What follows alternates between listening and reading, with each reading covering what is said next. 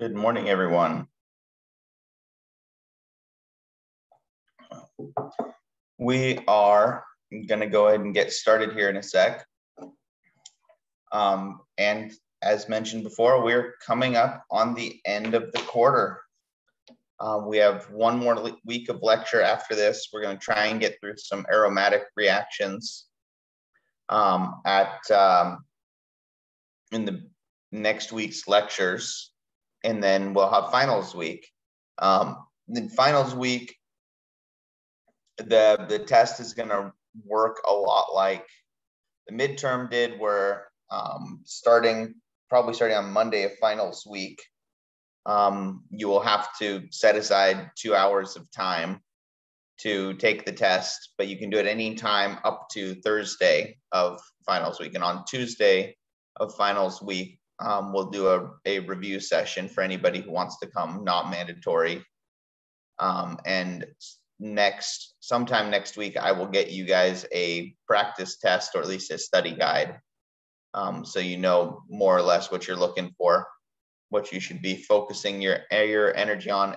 The test is going to look a lot like the midterm though. So should be thinking mostly in terms of, what reactions did we add? It's going to be a cumulative test, but it's going to focus on the second half of the class, on the stuff you haven't been tested on yet. So anything from the first half of class is fair game, as far as addition reactions, especially as they apply to conjugated systems like we're talking about. But we're going to be spending most of our time talking about the stuff covered since the midterm. Excuse me. All right, and again, so it's going to be mostly reactions. Most of the points are going to be in the reactions and mechanisms. So you might want to start getting yourself a list of important mechanisms that we've covered. Start looking at the reaction review at the end of each chapter that we've covered, just to sort of start moving the right direction, start reviewing the material, make sure you haven't forgotten anything too much. Again, more details on that next week when we're a little bit closer.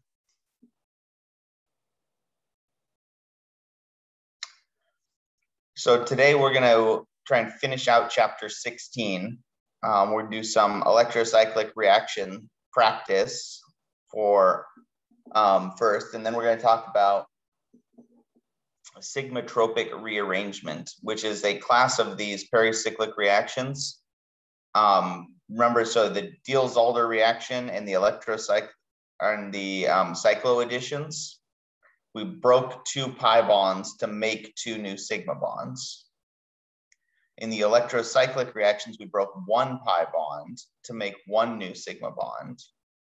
In a sigmatropic rearrangement, it's gonna look very, very similar as far as the mechanism. It's gonna be 3 arrows, 3 pi bonds all moving at the same time. Except that we're not going to be making any new sigma. We're going to be breaking 1 sigma bond and making a new sigma bond at the same time. So it's harder to see how this is actually even a reaction, because the product is going to look very similar to what we started with, but it allows us to do things like make the more substituted product. Just by rearranging the electrons we already have in a way that looks like a resonance structure.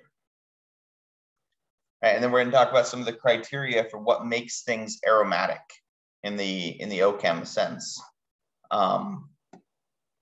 And turns out there's a rule for that, named after a guy named Huckel, who is, no surprise, old white European dude. Like most of the rules that we hear about in OChem. But you have to pronounce his name right, because I had an instructor in grad school who told the entire grad level class that if we pronounced his name wrong, he would just straight up fail us. I think he was joking, but he was an old Ukrainian dude who didn't joke very often, so I didn't want to test that. So you also will have to pronounce his name correctly. It's Huckel, not Huckel. I'm assuming it's because Huckel was also Ukrainian or something like that, but I don't know that. All right, let's do some practice with the electrocyclic reactions. So remember, heat for HOMO, light for LUMO. HOMO is going to have one fewer node than pi bonds. I'll give you guys a few seconds to try these out, and I realized I didn't put any in here for opening the rings. So let me pull together a find a practice problem for that, and we'll do some ring opening reactions here in a second too.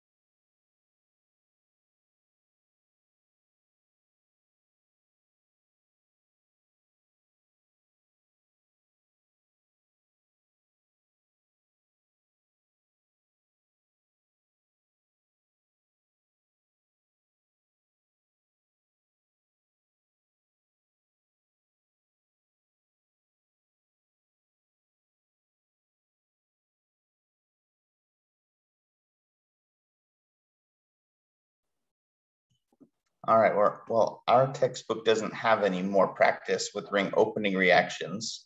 So over the break, I'll check one of the other textbooks I have, see if I have some more good examples of ring opening reactions so we can practice that. If not, that what we'll do is we'll go through the other ring opening reactions we've talked about and just flip whether we're dealing with heat or light. For the purposes of practicing. Even if it's the same molecule, we can still go through the process.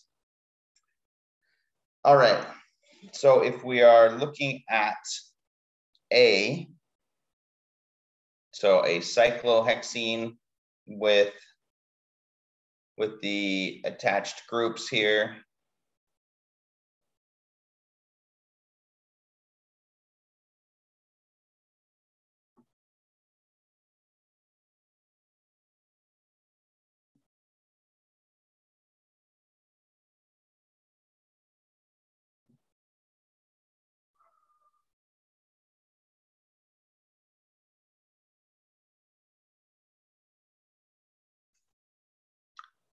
Is that right? Did I get this? Are the methyls pointed the right direction? Okay. and said heat, correct? Okay. So if we're looking at heat, heat means HOMO. So we can start by drawing the HOMO.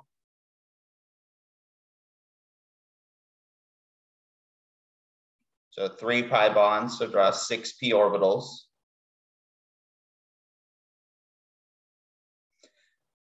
And if it's the HOMO, the highest occupied molecular orbital, it has 1 fewer node than pi bonds. So our nodes are going to go here and here.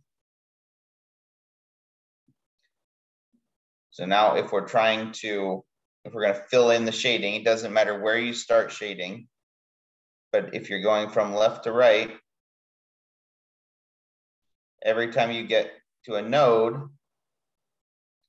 switch whether you're shading the top or bottom.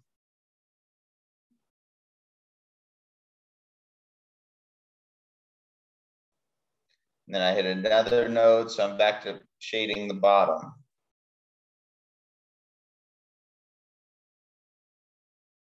So regardless of what else is going on, we've got our ring structure and the 2 pi bonds, or the 2 p orbitals at the end of our ring structure have the shading pointed the same direction. And again, it doesn't matter whether that's top or bottom, they just both have to be shaded the same direction. And then they both have their methyl group pointed outward, because we're looking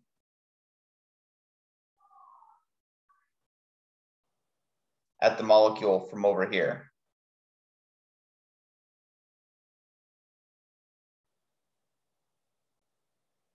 Right, so if we're looking for the molecule from over here, the ring is behind that p orbitals at the end. The methyls are sticking sort of out and towards us.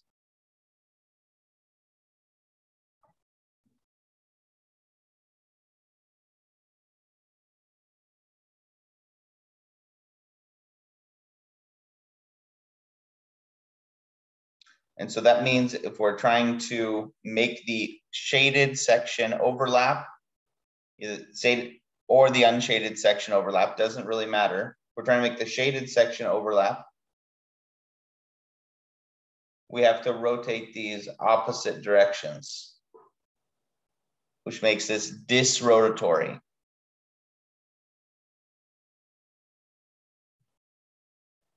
So one's going clockwise, one's going counterclockwise, which means both of the methyl groups, they were both pointed outward. Now they're going to be both pointed in the same direction, either up or down. It's hard to make my hands rotate down. The way I have it drawn here, they're going to go down. They would both rotate downward. So our product would look like the cyclohexane group didn't change. Our mechanism would look like this. So we move those pi bonds.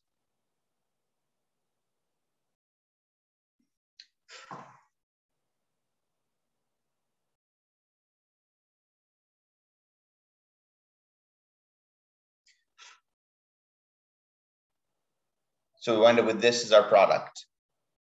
And again, you could have drawn them both upward as well because it's a symmetrical compound. What's important is that you drew them as being cis.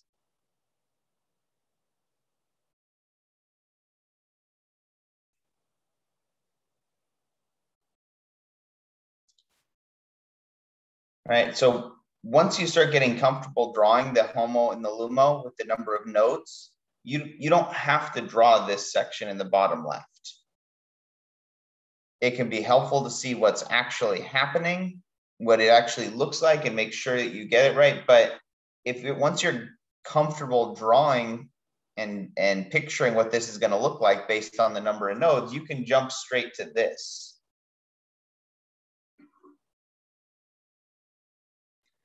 All right, I wouldn't, at this point, I wouldn't advise skipping that step completely and jumping straight to the product, because it takes a lot of practice to be able to see, okay, con-rotatory means that my methyls are going to be pointed this way. It's tricky to be able to visualize all of these steps at the same time. So I would advise drawing at least one of these steps. But it's not something, you don't need to do this if I just ask for what's the product. If I asked for the mechanism or some explanation as to why a specific isomer is being formed, then you probably want to draw most of this. And since we're spending a lot of time on these mechanisms, and you guys know that I like molecular orbitals, you can be pretty sure that there will be a question that asks you to explain things in terms of these orbitals and HOMO and LUMO on the test. So it'd be a good idea to be fairly comfortable with this.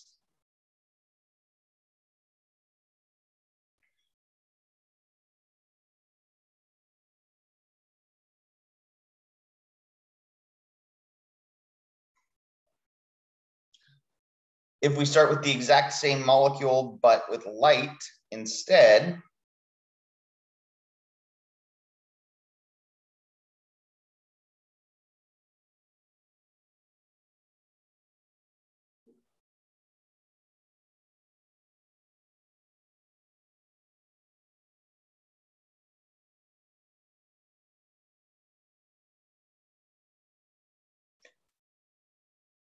now we're dealing with the LUMO.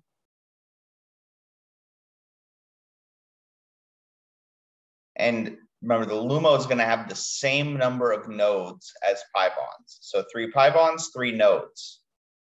In other words, it's going to switch up and down 3 times.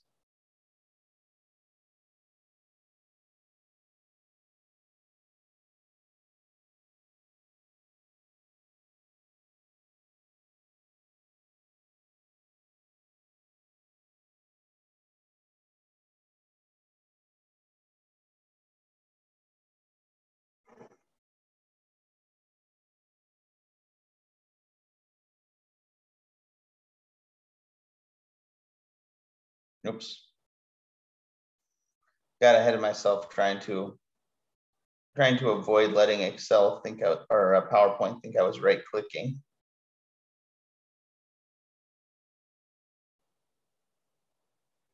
So the 2 orbitals at the end have their phases pointed in opposite directions.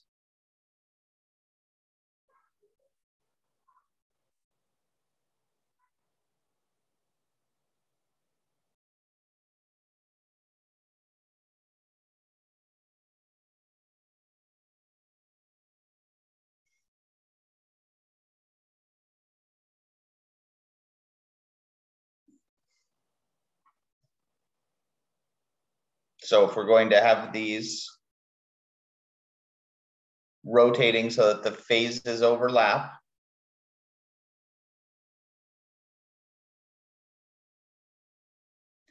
it's going to be con-rotatory.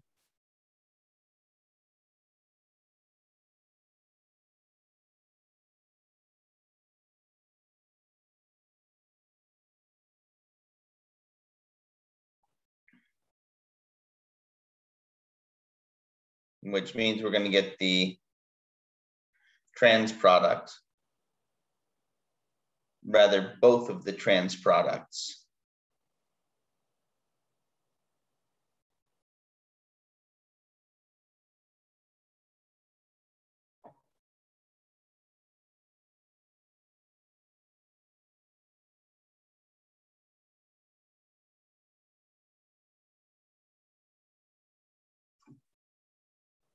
It's a little cramped over there on the end.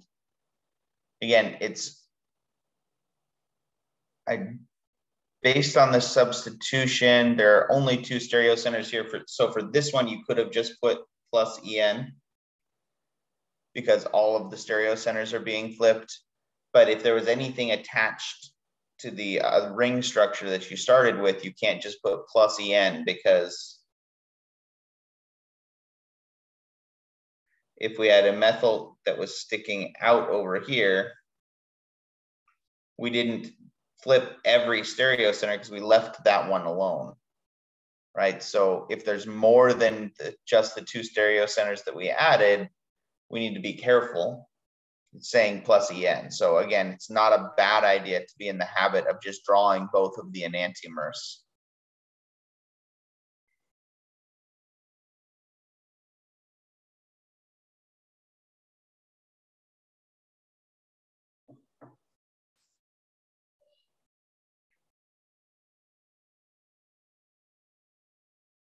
So let's do one that is not 3 pi bonds. Let's look at C, where we have 8 pi electrons, 8 p orbitals for 4 pi bonds.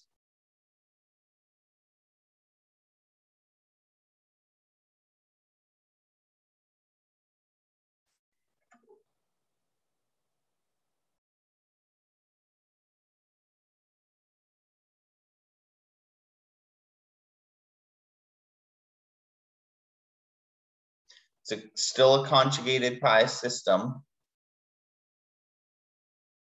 So we're still going to be looking at electrocyclization. 1, 2, 3, 4, 5, 6, 7, 8. If we're dealing with heat, it's the HOMO, which means 1 fewer node than pi bond. So we have 3 nodes. And it doesn't really matter exactly where they go. If it's an even, if it's an odd number of nodes, then you always have to have 1 node that goes right through the middle based on the rules of symmetry. And you try to keep them equally spaced as much as you can. But again, it doesn't really make a difference for this reaction, because what we really care about is what the 2 p orbitals at the end look like. So start your shading. Every time you hit a node, switch.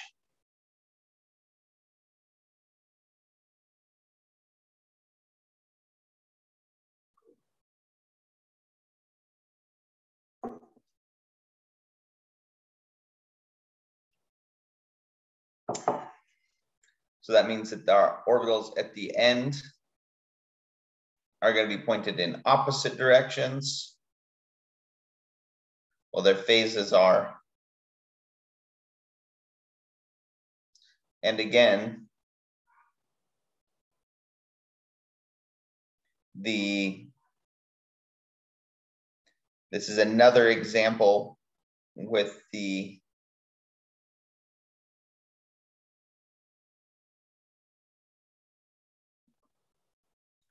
This is another example where the 2 methyls that are attached at the end of your pi system are both pointed outward to start.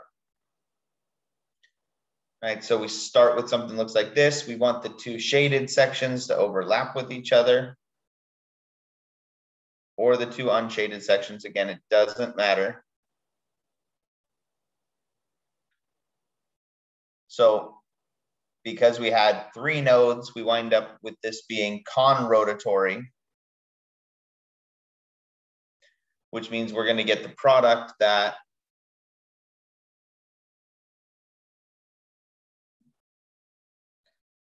looks like this.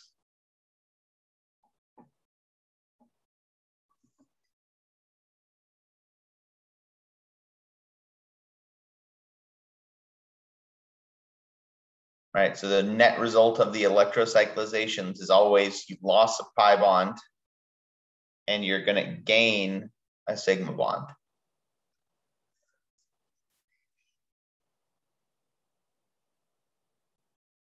And for the last one,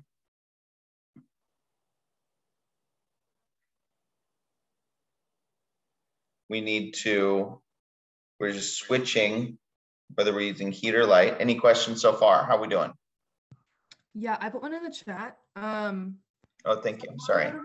Versus dysrotary has to do with even or odd number of nodes. Yes. Because if we have an even number of nodes, then we're going to wind up with the phases pointed in the same direction. And that means that in order to get them to overlap properly, it has to be disrotatory. So an even number of nodes will always give you disrotatory. An odd number of nodes gives you conrotatory. If I can add on to that question, you said something that there's always one less node than there are pi bonds. For the HOMO. For the HOMO.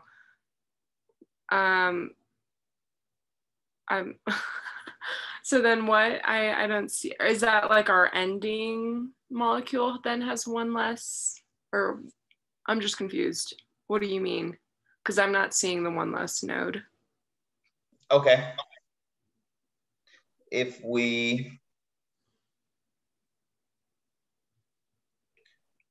take it back to looking at what the possibilities are, as far as just drawing a molecular orbital energy diagram, the lowest energy possibility is going to be all of your nodes. So I'm going to do it with just the simple system with just 2 pi bonds in a row.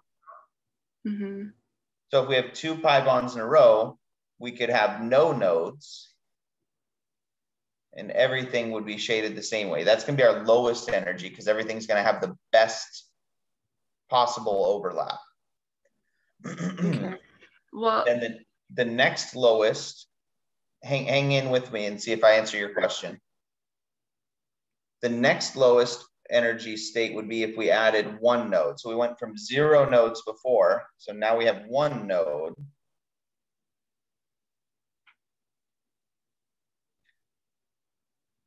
That's not quite as good as no nodes, because no nodes is lowest energy because everything it can overlap and everything's pointed the same way. And we can keep going with this. The next possibility would be 2 nodes. And if we want to know what the HOMO is versus the LUMO, we look at these possibilities and we start adding in pi electrons until we run out of pi electrons. So if we only had 2 pi bonds to start with, we only have 2 pairs of pi electrons, right? So if we're putting electrons into our orbital, once we fill up that second energy level,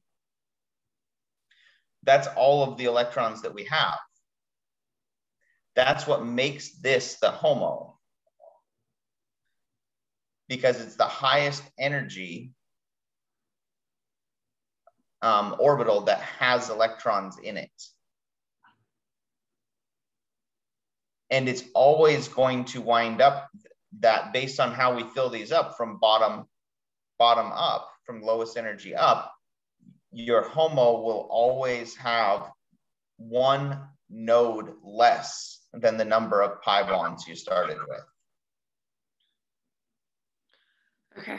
Yeah, I think through you talking, I answered my own question. I was just looking at it wrong. I was looking at it as like the groups of the orbitals instead of just the dashed line. So yes, that makes more sense. Okay, good. All right, so let's go back to our 4 pi orbital or 4 pi bond system.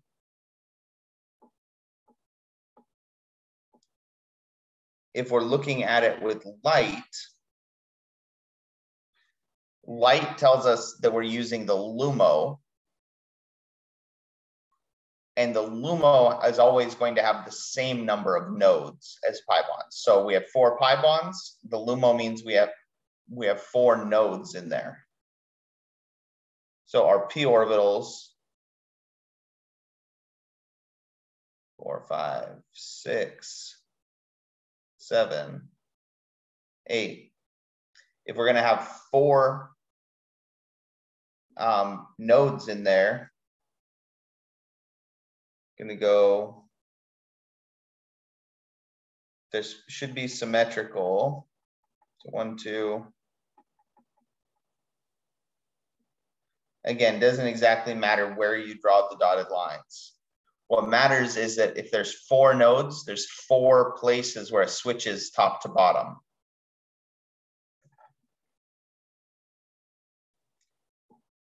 Which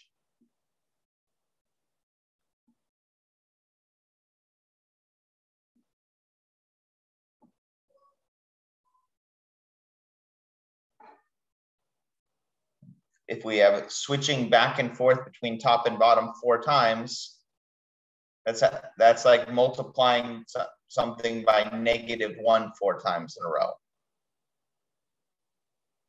You're going to wind up with it being the same as where it started. And Sean, Mm-hmm. so if we have when we draw the lines, I've noticed that you always do the pairs and there's a single one on the outside of the pairs. Is that going to be every single time? If we have an even number, yes. If we have an odd number, what would that look like? So if we have an odd number of nodes, you're always going to have one go right through the middle. And then you try to keep them in pairs as much as you can. Mm-hmm. So it, again, for the purposes of drawing the product, it's not going to make a difference because what matters is that you have a node, period. You could put them all right next to each other if you wanted to. Well, like let's if there's like, well, I guess I'm going to answer my own questions, but like let's say there's 7, would you put one in the middle and then go from that way? Like there's like 7 phase change. I don't know. I'm not yeah, no, so that would be a super high energy orbital, right? But we could draw that. There's 7 of the little like infinity signs. Oh, so you're always going to have an even number of those. Always. Because otherwise it's not, you can't have a pi bond without 2 p orbitals, right? A pi bond has to have 2 atoms involved. Yeah. Because it's a bond, so by definition it has to have something at each end of the bond. Okay. That would be a really weird system, and you could theoretically have something if you had something like a carbocation in the middle of 2 pi bonds. You could conceivably have 5 p orbitals, and then in that case a node would go right through the middle of one of them, which would not be very stable, and it would basically look like a pi bond, an empty spot, and another pi bond. So it's definitely possible, but just not for these conjugated dienes like this. Right.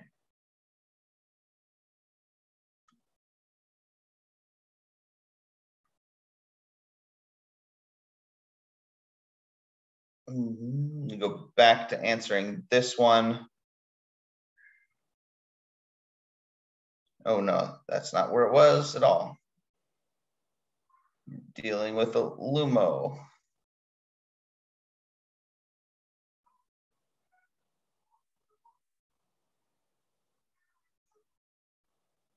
All right, and again, what really matters for this one is what the end looks like. And so where you put the nodes doesn't matter as much as if you have the right number of nodes. So if you think of a node as switching it from being positive to negative, if you switch back and forth from positive to negative an even number of times, you're going to get the same thing out that you started with. If you switch back and forth an odd number of times, you're going to get the negative. On the energy diagram I had on previous, would the LUMO be the 0 nodes or 2 nodes? If we had just 2 pi bonds, so 4 p orbitals, the LUMO would be 2 nodes. The lowest energy is pretty much always going to have electrons in it. So we draw it because that's how we can justify, okay, this is our HOMO, this is our LUMO, but it's never going to be reactive in these reactions. It's always so stable, it's going to stay the way it is.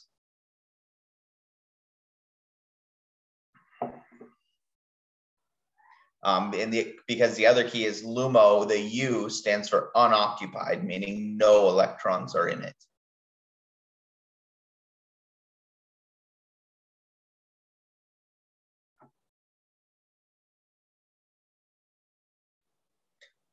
I keep doing that out of habit, but it just confuses things with the shading when I shade the wedges.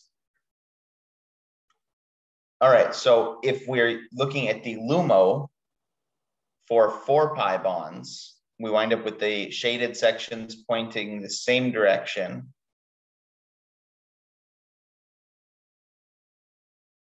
Which means we're going to wind up with it being disrotatory.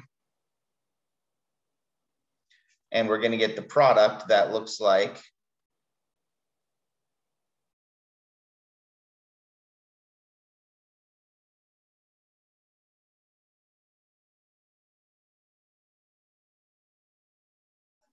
this. It's the cis product.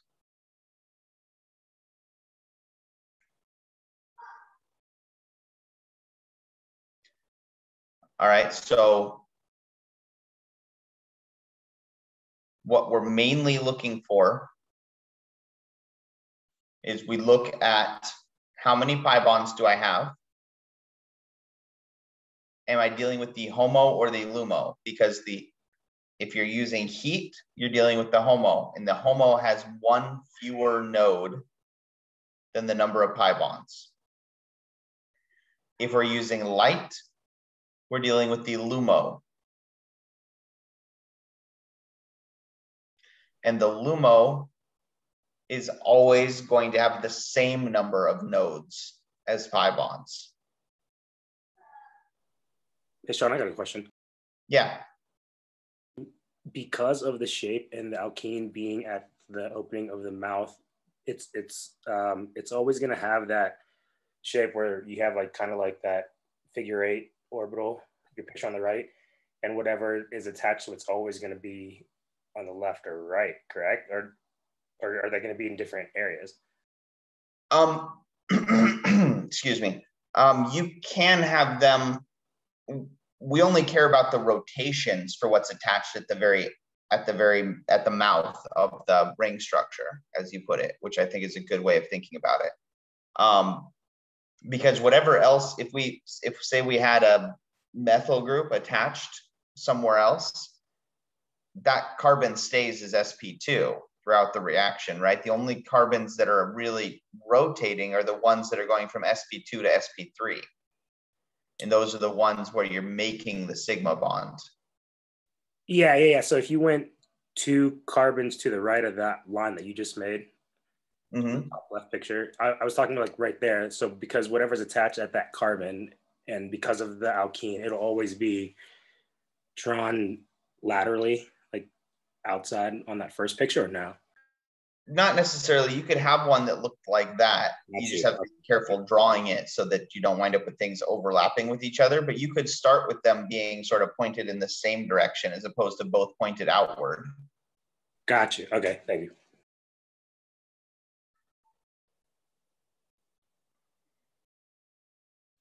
Due to sterics, it's usually going to be most stable when they're both pointed outward. So we see that the most. And a good rule of thumb is if it's hard to draw without things running into each other, then there's probably a lot of sterics there too. Because if it's hard to draw without these things running into each other, the physical objects are probably running into each other as well. So these tend to be more stable when you can have those R groups pointed away from each other. But it's not a super hard rule.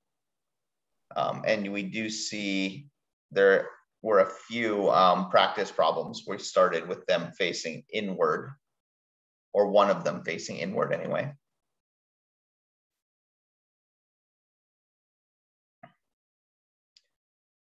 All right. Rather than jump into a new topic, let's take our break a few minutes early. And when we come back, I'll try to have some more practice problems for the electrocyclic reactions, so we can try and get feeling.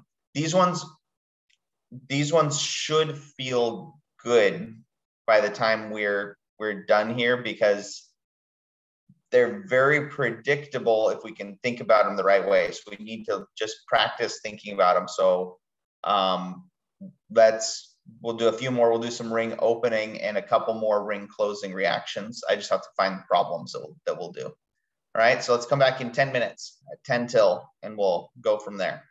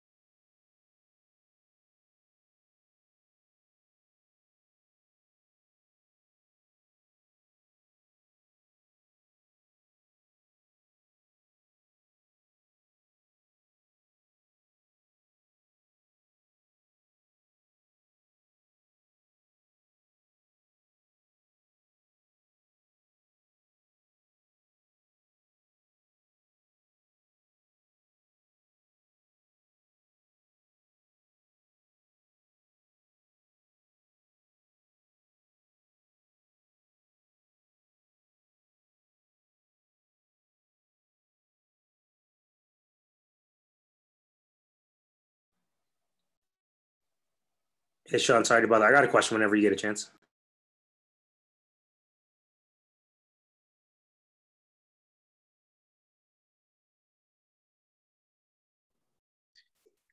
Yeah, what can I do for you, RJ? I need to go. What's up, RJ?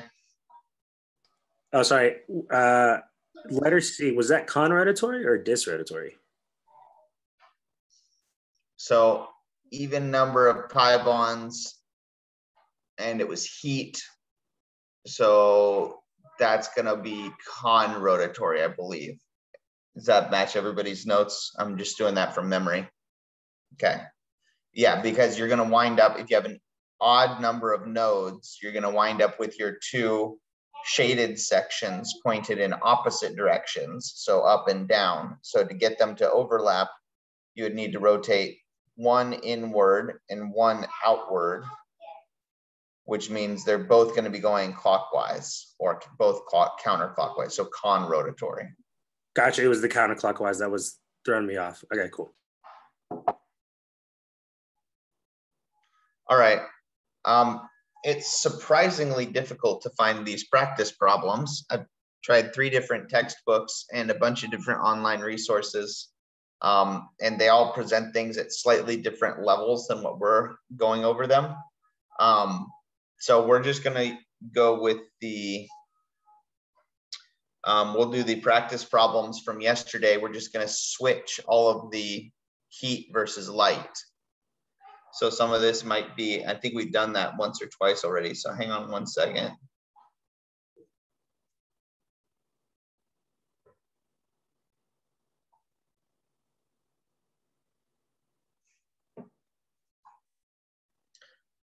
All right, so we'll do a few of these.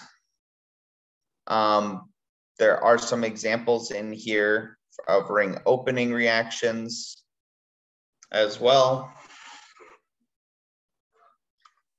So if we start, A is very similar to what we just did, except it's dealing with ethyls instead of methyls. So we'll skip A. And so for B, it's a ring opening reaction. So we're trying to turn it into the proper orbital, as opposed to starting from the HOMO or the LUMO, we're trying to turn it into the correct HOMO or LUMO. So let me get a whiteboard here.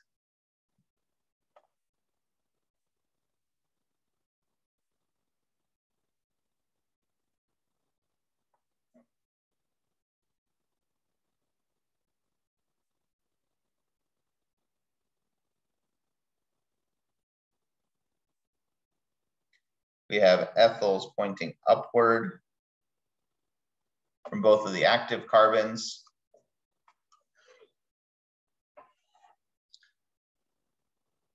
And yesterday we did it with heat, so today let's do it with light.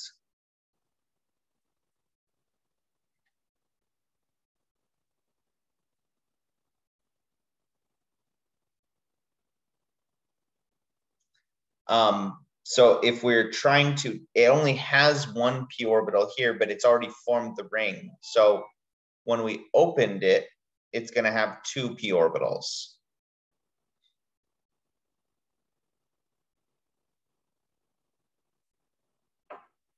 So all of our rules and all the practice we've been doing applies to the larger pi system, the conjugated pi system. So we want to draw, if we start with the ring instead of the larger pi system, we still want to draw the larger pi bond system, which would be 2 pi bonds in this case.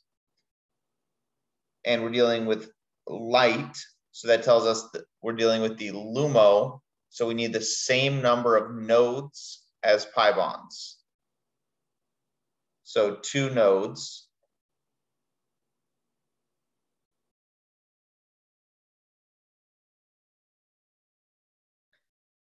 And that means we're trying to turn it into this orbital shape. So we're starting with our orbitals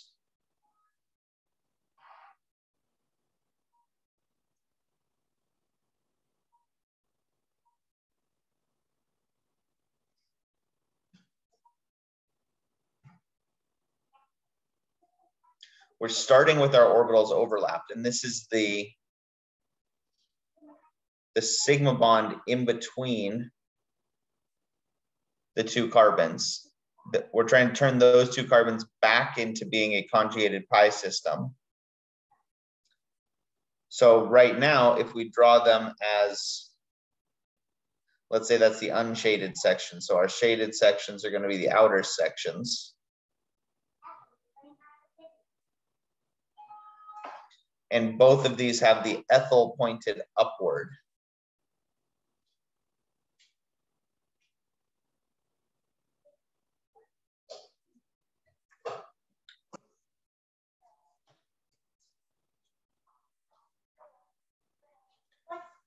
So if we're trying to turn it into the LUMO, we need both of our shaded or unshaded sections pointed in the same direction. So if they're already overlapping, we're going to need the shaded part that's not overlapping to rotate downward, say.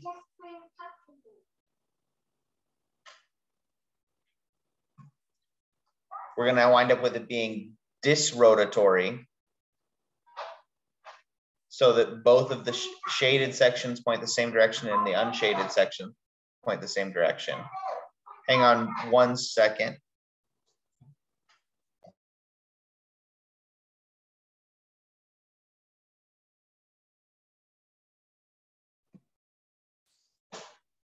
My kids found the old walkie-talkies at my parents' house that have that we used to use when I was skiing when I was in middle school. And let me tell you that walkie-talkies and cell phones have come a long time. And so right now the house is just filled with yelling and what did you say? Because they're talking with it right here in front of their mouth, and they're having lots of fun with it though. And that's what matters.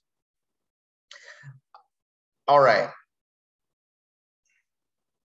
So if we are trying to open this the rest of the way, what that's going to look like after it opens is, actually I can stick with my color coding here.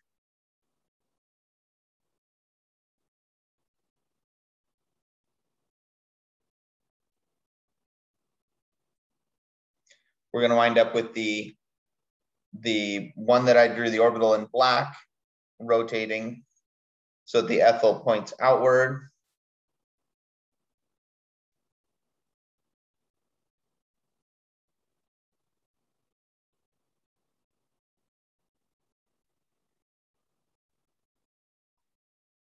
So we're going to wind up with both of the ethyls pointed outward or both of the ethyls pointed inward. If we rotate it the other direction, both of the ethyls would be pointed inward towards each other. And then the rest of the molecule is still there. It's just not really changing as much, so I have not been focused on drawing it. The rest of that ring structure is still there. And so when we draw this whole molecule, we'll wind up with what was our ring is now opened.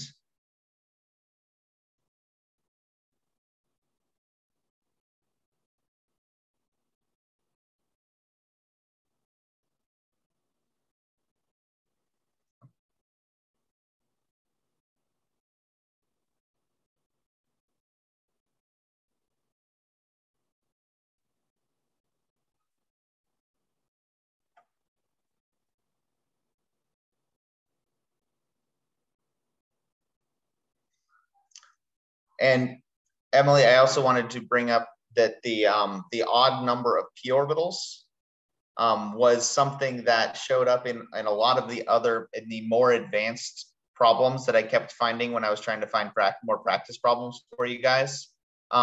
So you are absolutely asking the right questions. It's just at a upper division OChem level as opposed to where we are right now. So you're just thinking ahead with that one. And I'm going to tell you to not do that for right now.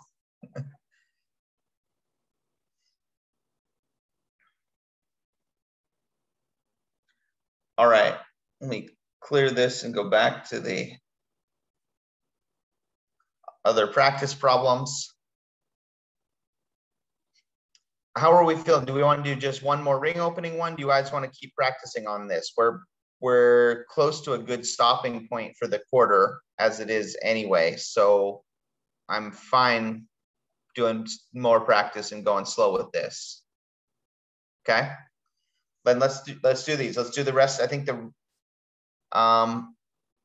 let's do C and we'll switch heat for light.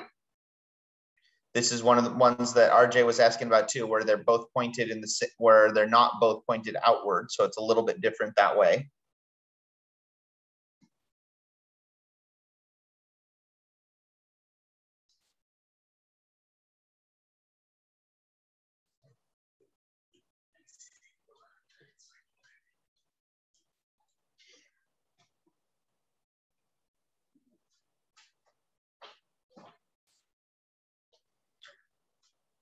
And then were there two more methyls on here somewhere, maybe like that?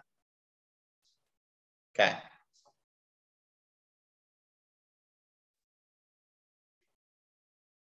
And it was heat before, so let's do it with light.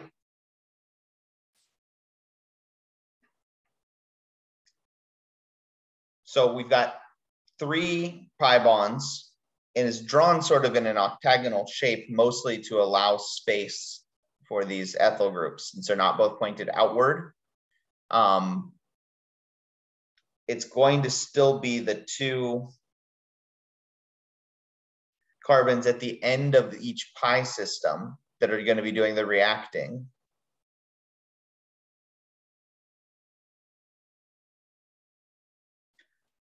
So if we're starting with light, we're dealing with the LUMO, which means we have 3 nodes.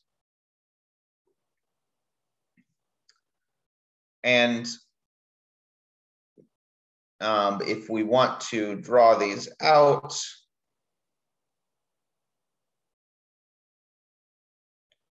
draw your 6 p orbitals, 3 nodes. Means one of the nodes goes right down the middle.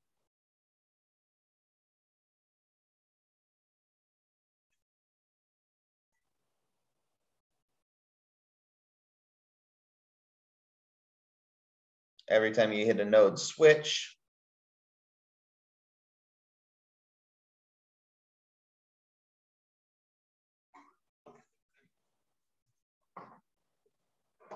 And again, if you want to practice, if you hold your thumb up, if you want to do this without drawing all of them, think of your thumb as being the shaded section. So if you started on the left with it, with the shaded section being down, and then you have 3 nodes, you have to switch your thumb 3 times. So it started here, you go 1, 2, 3. And that means your shaded section is on the opposite side. Excellent work, Elke. All right, so that's the way to get around having to draw the actual orbitals and put in the nodes yourself, because that allows you to draw our final figure just by counting how many nodes there are and using your thumb, switch it back and forth. Right? If you have an even number of nodes, you're going to wind up with your thumb pointing the same direction at the end as it started. And then now, however, we don't have them both pointed outward.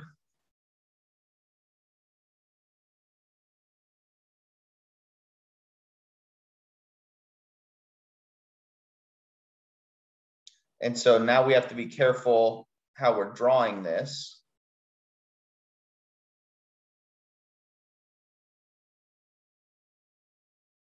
We have one of our ethyls pointed outward and the other one is pointed inward.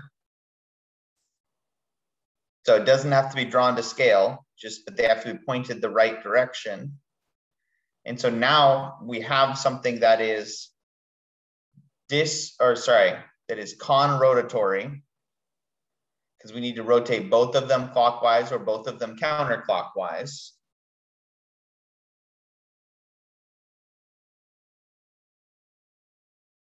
And so the ethyls are both rotating the same way. So our product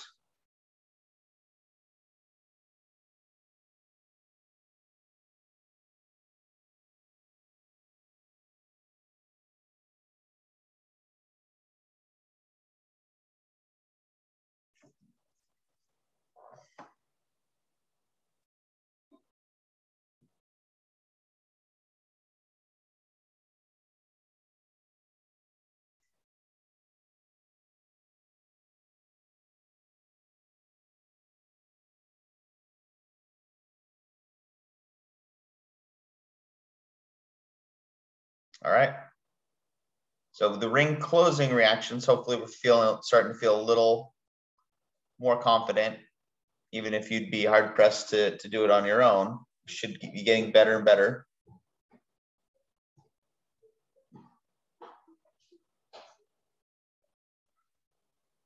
Let's do one more.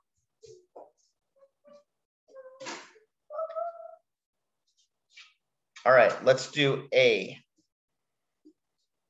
on 21.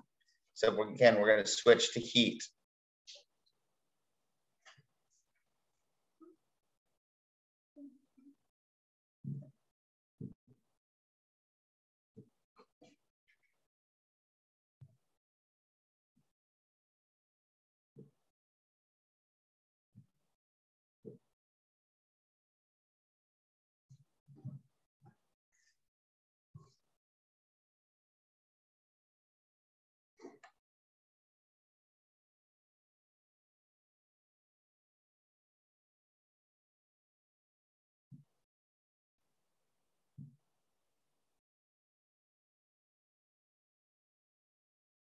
All right, so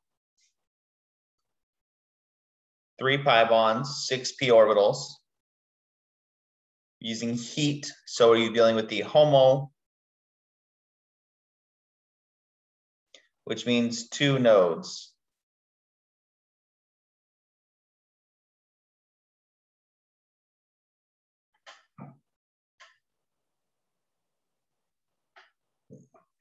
If you're using our thumbs up method,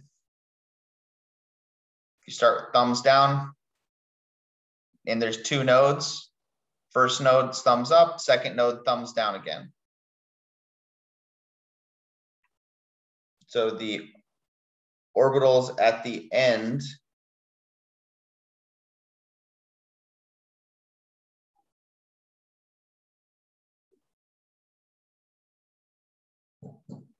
look like this. The rest of that ring structure is just there. We're going to worry about filling it in later.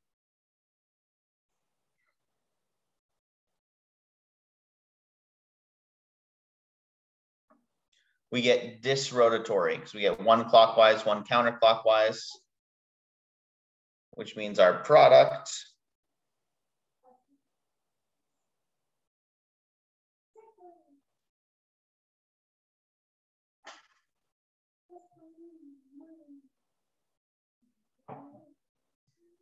and again, it could be drawn upward just as easily, be the same product. It's cis, though.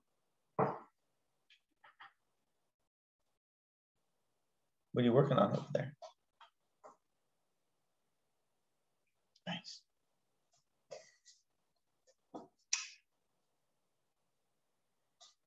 I can't believe you got an tablet and you got it too.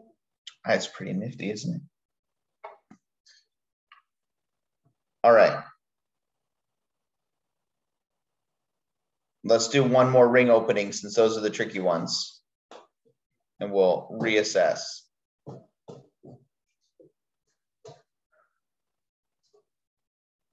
I have one by one, please? Not right now. Okay.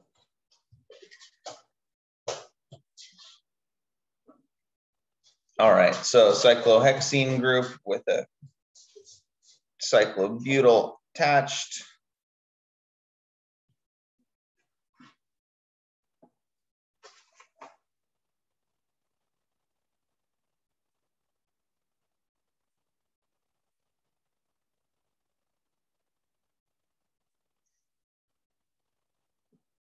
And it was light before, so let's do heat. Is that right?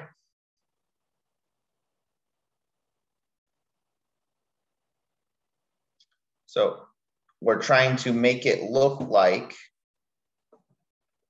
What's that? I love you too. We're trying to make it look like it has one node. Right now, it doesn't have any nodes really because it's not a conjugated pi system. We're trying to make it look like a conjugated pi system. And it's heat, so we're dealing with the HOMO, which means one node.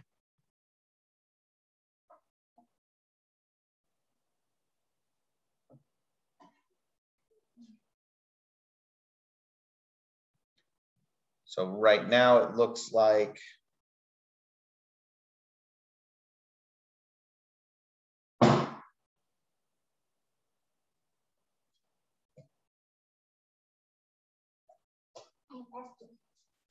I love you too, Pixie. All right, so right now it looks like this, and both of our methyl groups are sticking straight up.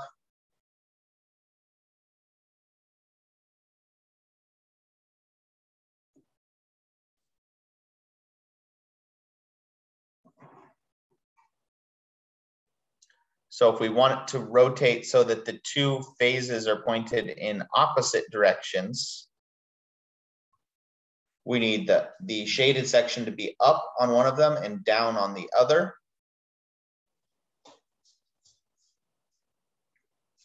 So if we put the shaded section down on the left, we need the shaded section to be up on the right. So we'll wind up with it being conrotatory. And we'll wind up with both of the methyls. After we do the rotation, we're going to wind up with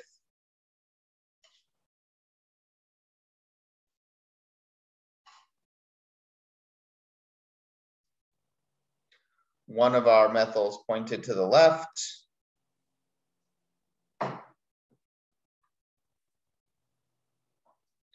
And the other methyl also pointed to the left.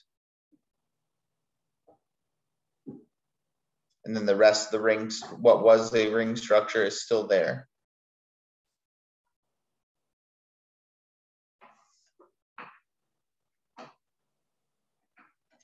So our final product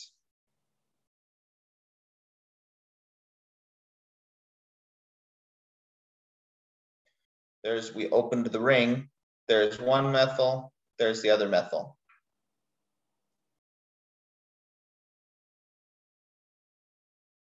And then we could have rotated it the other way, so we could also have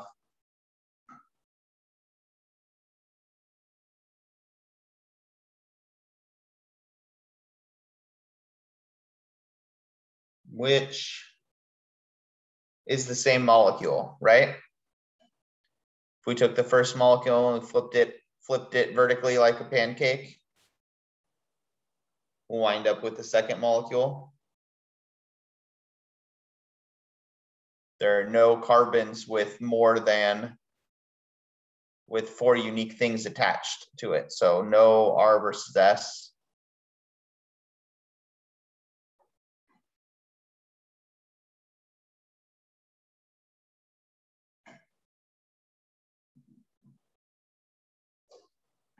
Right, and notice that this is one of the things I kind of like about using my tablet rather than a giant whiteboard, is that it's kind of allows me to organize it the same way for all of these, right? For each of these, I've drawn my starting molecule at the top and the conditions.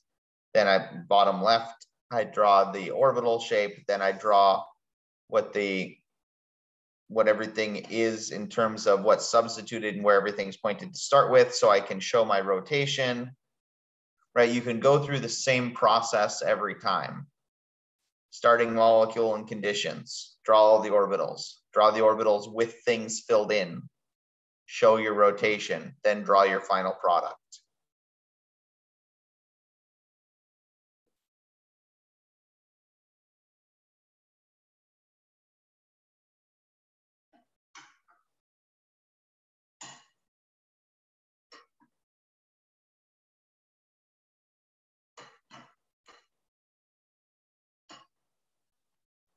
All right, and C is very similar to C on 1620.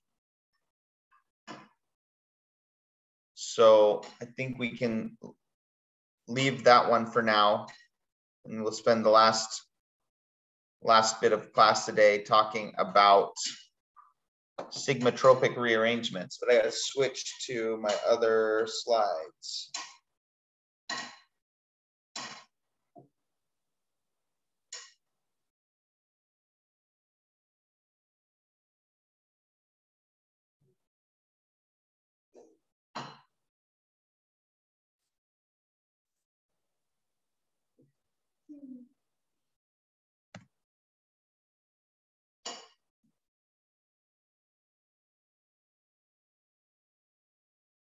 All right, so I mentioned earlier, sigmatropic rearrangements are gonna look very similar to both the Diels-Alder reaction and the electrocyclic reactions, in that there's not gonna be any charged intermediates. Everything's gonna happen at once, and it's gonna be usually 3 arrows all happening at the same time, sort of moving in a circular pattern. Right, and so that's what we see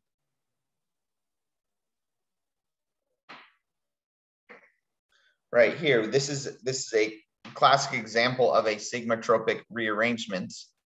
And it just happens when you have, if you have pi bonds that can move around, and they don't even need to be conjugated in this case. In this case, they're not conjugated. But if you have 2 pi bonds that can go through a similar process to the electrocyclic reaction, we're just not gaining any net gain of sigma bonds. We wind up with the same number of sigma bonds on both sides and the same number of pi bonds on both sides. So essentially what this allows us to do, or allows the molecules to do,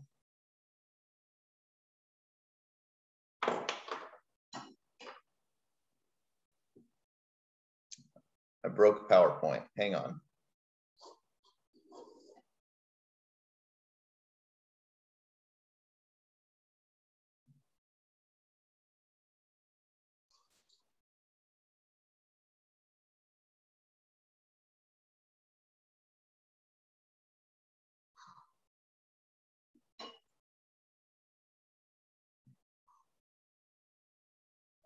All right, hopefully that'll work better.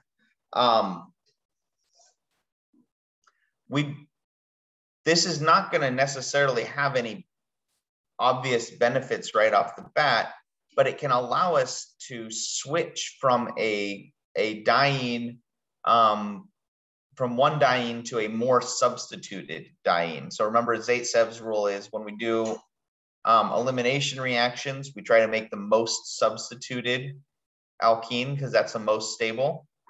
Sometimes if we start with a diene that's not very substituted, we can rearrange things so that it's more substituted. That's not the case here. In this first one, we wind up making something that's just as stable as where we started. So this one, we wouldn't even be able to tell the difference because we wind up making the same molecule we started with. But there are a couple of cases where we do wind up with things rearranging. If we have something that's substituted, if you look at the example of the molecule on the left, you have 2 primary alkenes, versus a primary alkene and a secondary alkene. The more substituted alkene is more favorable. And so if you apply heat, we wind up with the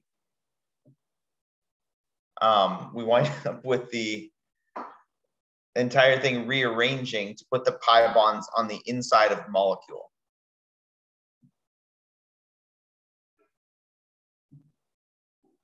Hey, Valence, go outside and call Tonks. See if you can go find the kitty. She just went into the neighbor's yard, so why don't you go call her and see if she'll come to you.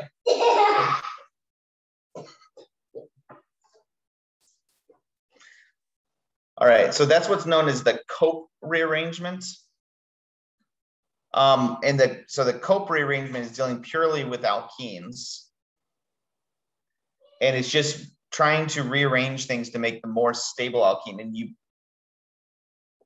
in general, you're going to have to be able to arrange these in sort of a cyclohexyl shape. Even if we're not making a full cyclohexene group, they have to have that overall shape in order for them to move the right way. She's coming. Good job, Valence.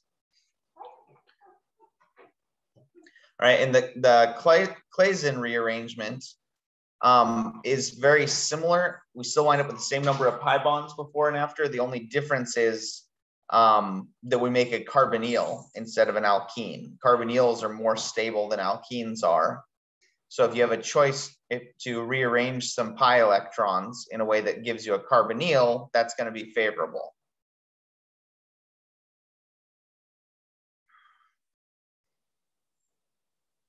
All right, and so these are kind of difficult to see exactly or to predict off the top of your head what's happening or going to happen, because there's a lot of molecules that can go through similar rearrangements like this.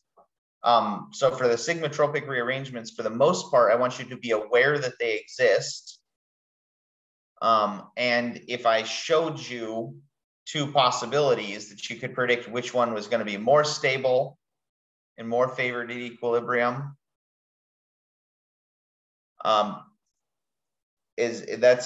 really the level that we're looking for at this point, is just which of these possibilities is going to be favored at equilibrium.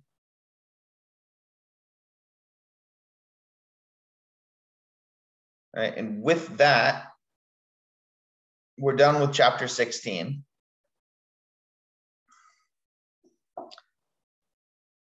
So reminder, the 3 reactions we really covered in chapter 16. Right, so there were 4 reactions. There were 3 pericyclic reactions. There was the Diels-Alder cycloaddition.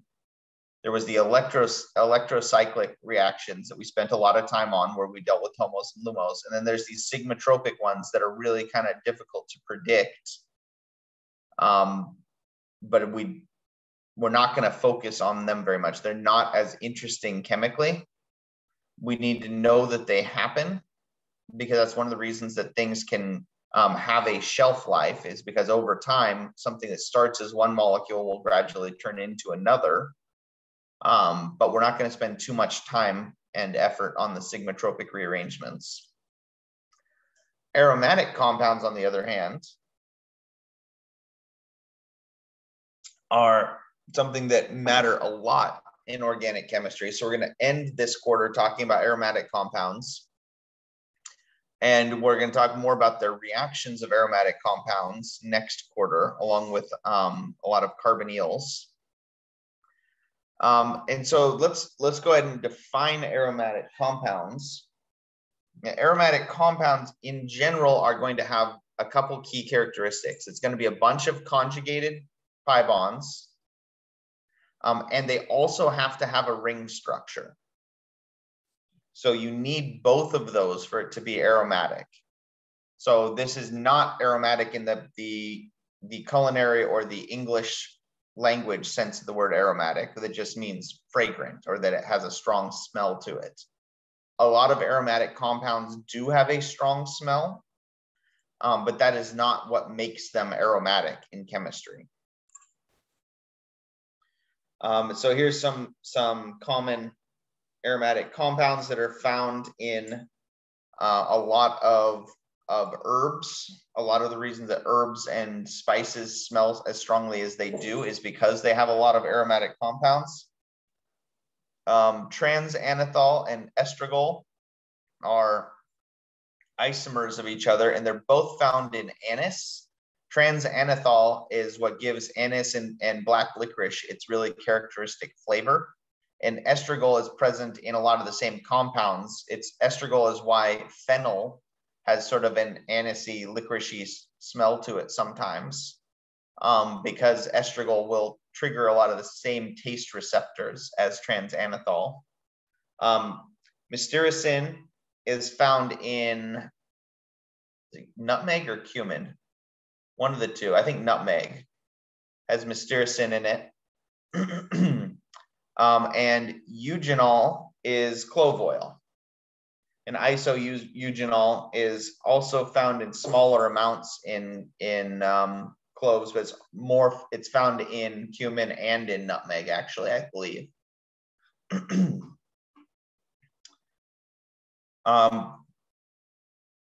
So we do see a lot of these similarities, and the common structure for all of these is that benzene ring. So benzenes are the most common aromatic feature.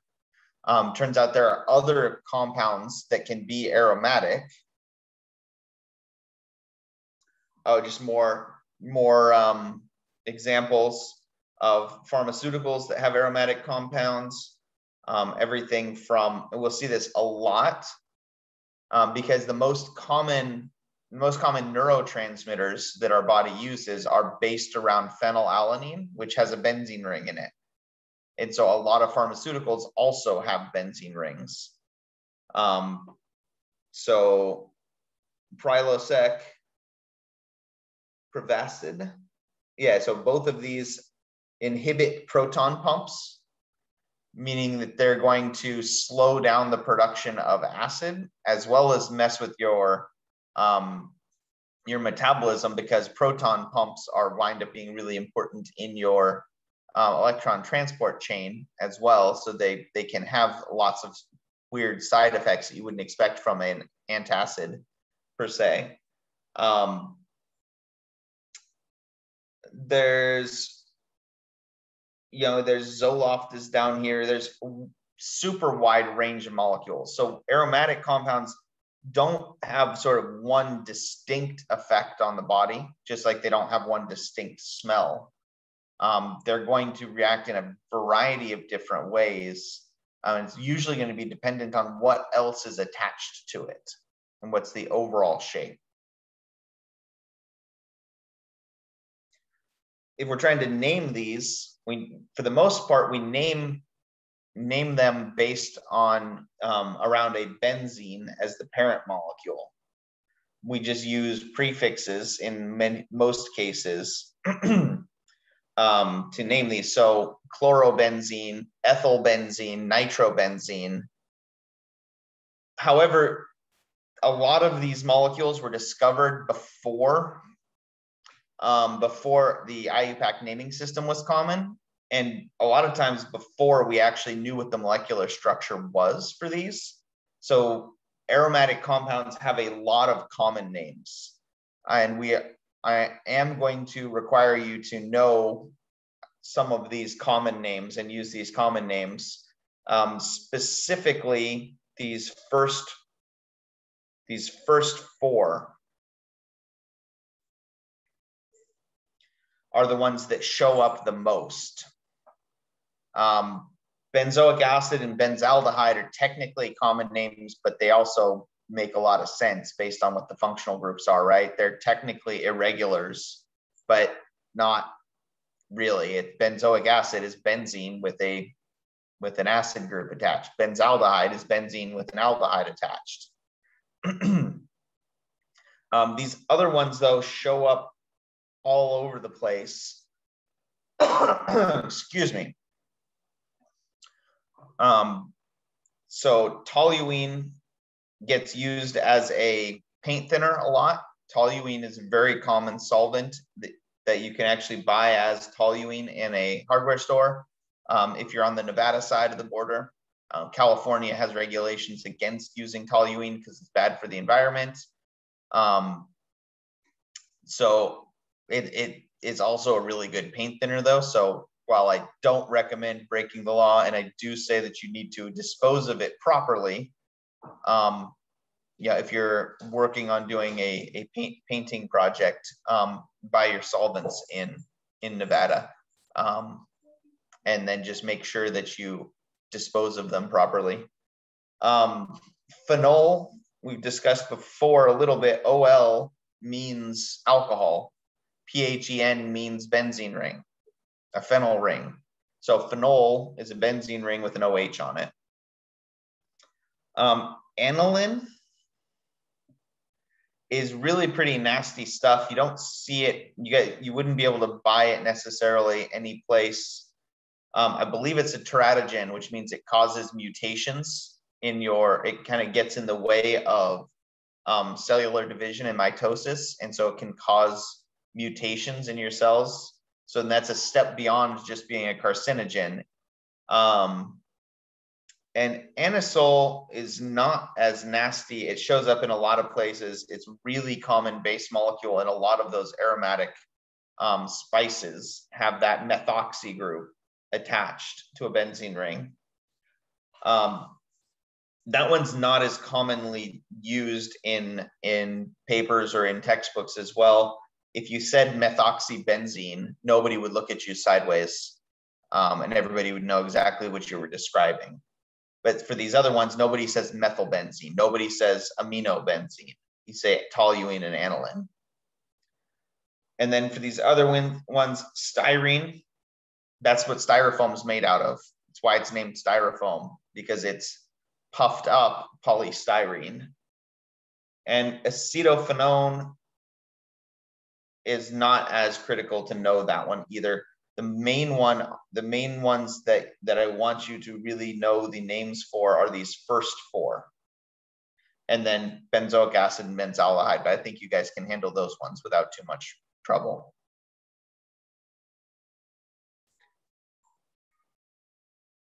And then if we have anything else attached, there are lots of other common names for benzene derivatives. For instance, if you had two methyl groups attached to a benzene, actually, let's see, is that on the next one? If you have two benzene rings or two methyls attached to a benzene ring,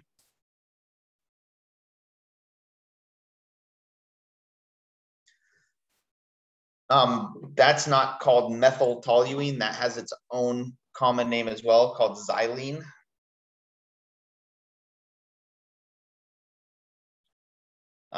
Sometimes called xylol. That one's really confusing to me because there's no alcohol involved, so I don't know why they call it that, but you see it labeled that way in hardware stores. It's another common paint thinner. And so there's a lot of them. If you have a methylphenol, it's not called methylphenol, it's called something else. But the single substituted ones, the first four here, the ones that are most commonly used, that I want you to be paying attention to. If we do have two substitutions on a benzene ring, the IUPAC numbering system works well. Count it 1, 2, 3, 4. So for instance, if you had bromotoluene, you could name it as 3-bromotoluene.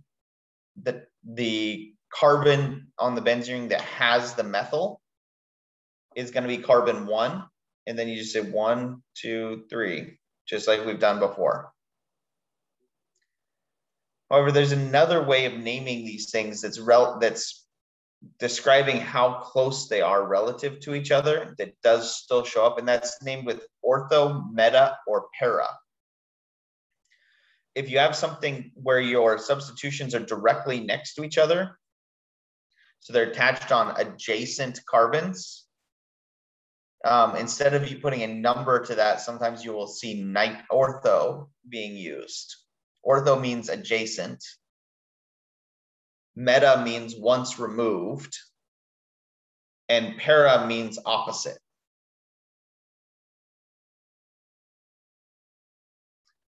And we still use that description, even though we have these better way of doing it with the numbers, because when we're describing some of these reactions, we're going to see we'll describe something as being an ortho director, meaning that it causes an addition reaction to happen at the adjacent carbons. And there are two ortho, if we look at toluene, for instance,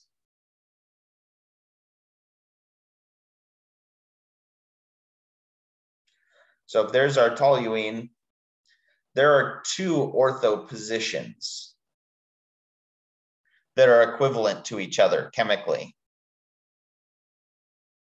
There are two meta positions that are equivalent to each other chemically. And there's one para position, right? So we still use ortho, meta, and para when we're talking about reactions of benzenes, because we'll talk about, okay, it's going to be added in the ortho position or the meta position. And that could mean either of those two ortho carbons because they're chemically identical. Yes, this is chapter 17 now.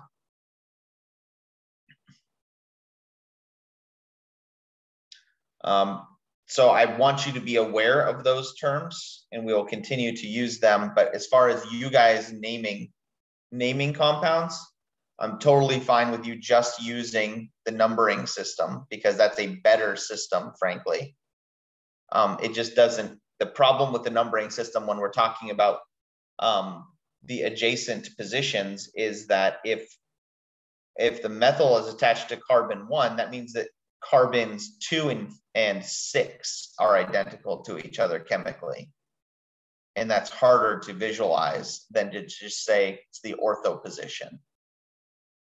Right? The same, so it's similar to saying the benzylic position or the allylic position was a way of describing things that were once removed from a pi bond or once removed from a benzene ring, rather than using the numbers. That's why we also use ortho, meta, and para when we're talking about things that are attached on a benzene ring.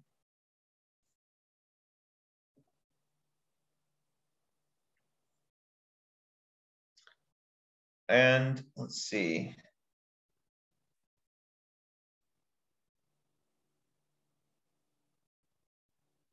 We're going to go through this kind of quickly once now, and then we'll cover it again. So you've heard it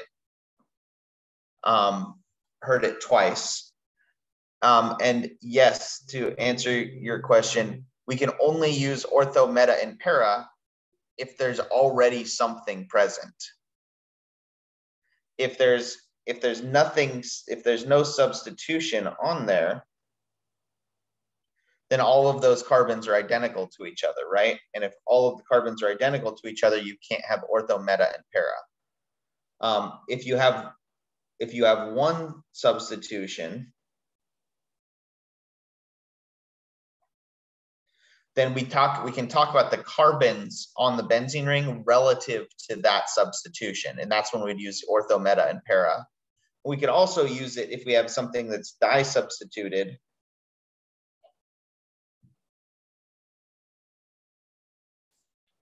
So if we had a methyl here and let's see, say a chlorine here, we could describe it as saying the chlorine is meta relative to the methyl group, or the chlorine is on the meta carbon relative to the methyl group.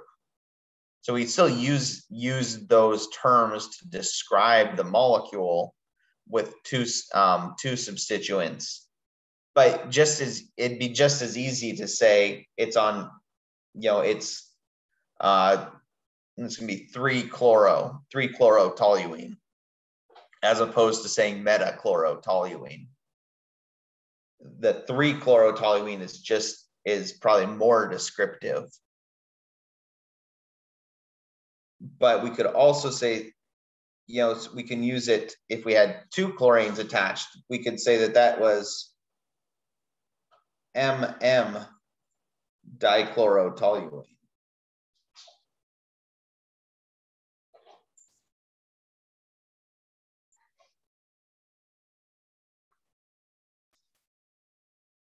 All right, so it gets used in place of the numbers sometimes, but it'd be just as correct to call that would that be 3,5 dichlorotoluene, right? So it's more that we use ortho, meta, and para when we're describing what's happening rather than in the nomenclature. For the nomenclature, it makes more sense to name these things just using numbers. But when we're describing how the reactions happen, that's when we're going to really see ortho, meta, and para show up a lot, if that makes any sense. For now, know that ortho, meta, and para exist. But when it comes to, if I ask you a question and say, name this compound, you're fine just using the numbers.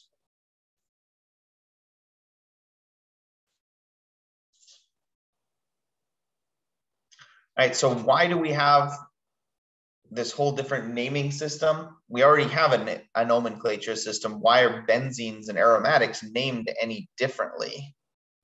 Well, it comes down to the fact that they behave very differently.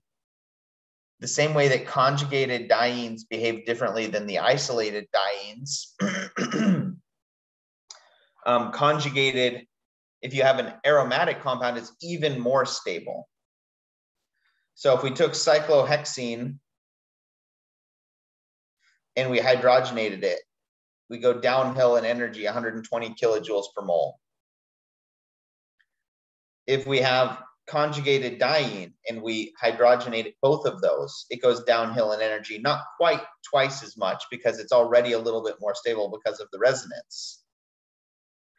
So it goes down, instead of going downhill in energy 240 kilojoules per mole, it only goes downhill in energy 232 kilojoules per mole. We would expect that if we fully hydrogenated benzene, it should go down 360 kilojoules per mole, because that's 3 times the hydrogenation energy of a single alkene. However, what we actually see is that it's actually harder, it's less downhill in energy to hydrogenate benzene than cyclohexadiene. Cyclohexadiene is more energy rich, is less stable than the benzene, despite the fact that benzene has an extra pi bond, and pi bonds are supposed to be unstable. So it's actually stabilized. The resonance that we see is actually about 152 kilojoules per mole more stable than it should be if we just looked at the pi bonds. And that's a good one. Aromatics are more stable than would otherwise be expected. All right. What does this mean? Why do we care about this? And how can we explain this? We can explain it using molecular orbitals, which I get after last chapter is not necessarily something that you feel comfortable with yet, but we can describe it the same way. I'm not going to have you do any predictions based on these, but we can look at these different p orbitals that are all going to be, they're all going to start as unhybridized p orbitals and look at how they can overlap with each other. And what we see is there's a whole lot of ways we can have these p orbitals overlap with each other with just a few nodes. And so we wind up with really strong bonding orbitals and really unstable anti-bonding orbitals.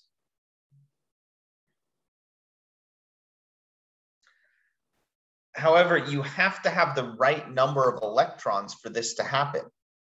If we look at cyclobutadiene, so cyclobutadiene would look like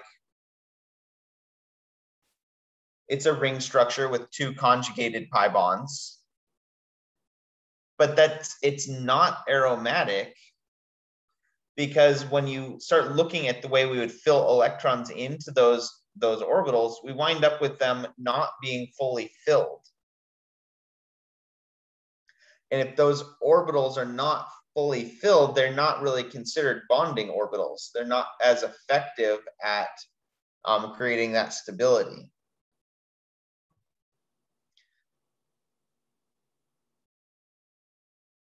If we look at cyclooctatetraene,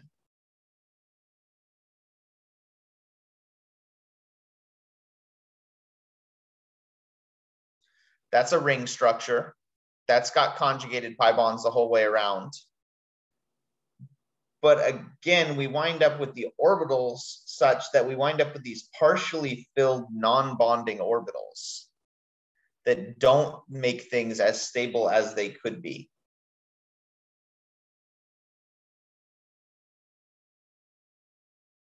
So where we will end today is with Huckel's rule.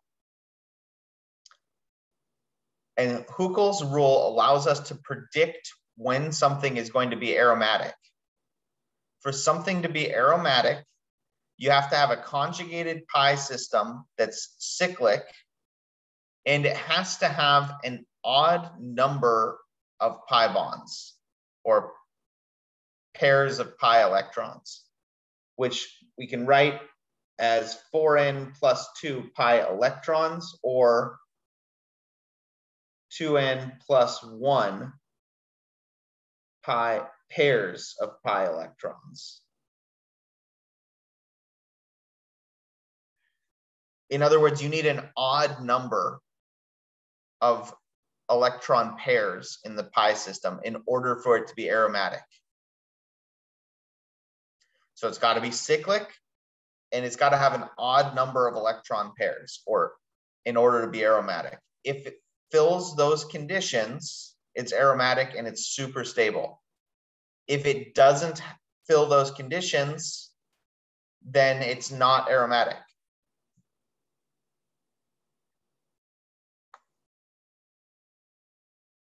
Right, so I will end there. Only 1 minute over. Watch for the quiz to go up later today. And we will continue to practice with this and predicting which of these is aromatic versus non-aromatic when we come back next week. And if you have any questions that you want to talk to me about in office hours, I have office hours at 10:30. All right. Other than that, everybody have a good weekend. Thanks. And I'll see you on Tuesday. Thanks, Sean. Bye, guys.